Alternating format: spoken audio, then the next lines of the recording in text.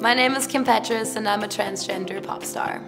Going through what I was going through, transitioning was tough because I felt like nobody understood me and people thought that I was like crazy for that and that I should just like live as a boy, and I like was really suicidal. I got really lucky and I had super supportive parents who let me be who I am.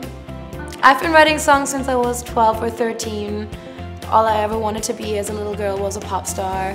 When I do something, I give it everything I have, and until my transition I couldn't do that, so now I can.